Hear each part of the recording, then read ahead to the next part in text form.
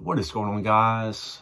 Man, just had a very tough loss. If you're a Bengals fan, you know, if you're a Rams fan, you're on cloud nine right now. But for me, living here in Mississippi, there's many LSU fans here in the area.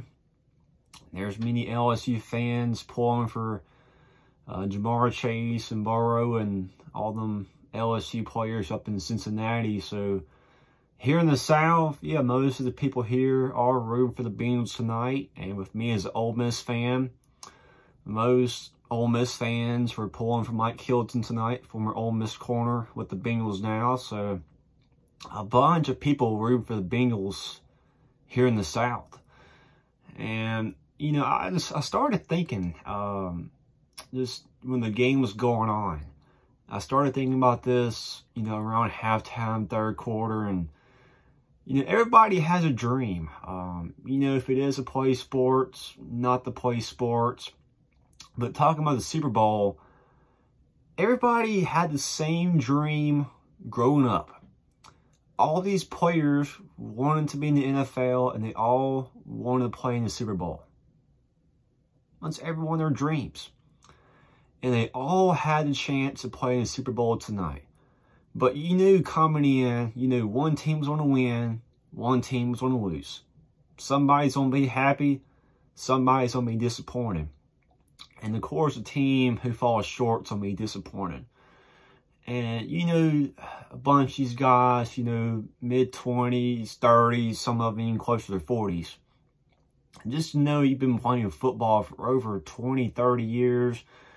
You spend tons and tons of hours just practicing, watching film, and, you know, so many games in the past. And, you know, you work so hard and you focus on this so much. And just to know you fall short, it's hard, man. Now, some of these guys will have chances again in the future, but, you know, some of these guys up in their mid-30s, this could possibly be the last game ever tonight. You just don't know.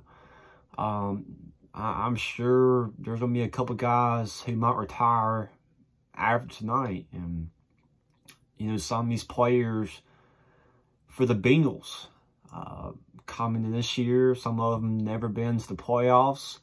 A bunch of them, you know, never made it to the Super Bowl.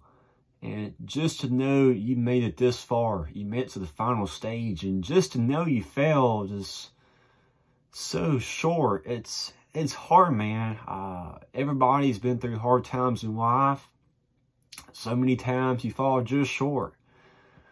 And I feel bad for the Bengals fans. I feel bad for the LSU fans that I know as well. A bunch of them pretty close to, and I know a bunch of them is hurting right now. So even Ole Miss fans, with Ole Miss having Mike Hilton, you know, many Ole Miss fans rooting for Mike Hilton. So kind of a bunch of Ole Miss fans disappointed as well too. So